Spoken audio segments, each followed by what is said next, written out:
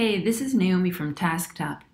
Today I'm going to show you how Tasktop integrates ServiceNow and Jira to improve collaboration between the service desk and developers with the goal of solving customer problems faster and shortening MTTR.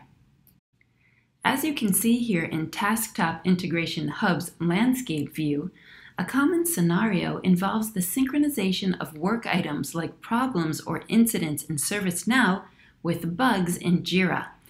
Data is normalized through the defect model as it flows to enable traceability and effortless reporting.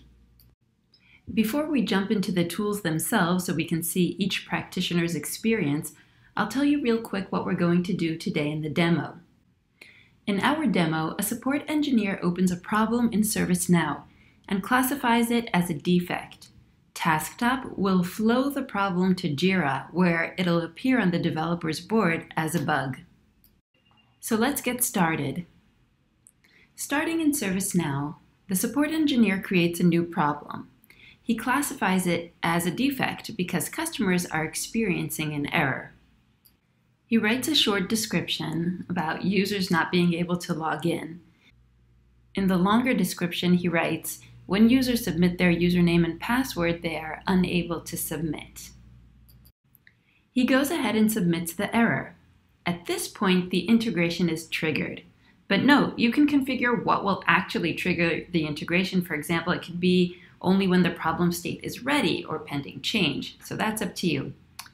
But in this case, upon creation, Tasktop flows the problem over to Jira and creates a corresponding defect in Jira so development can start working on the problem ASAP.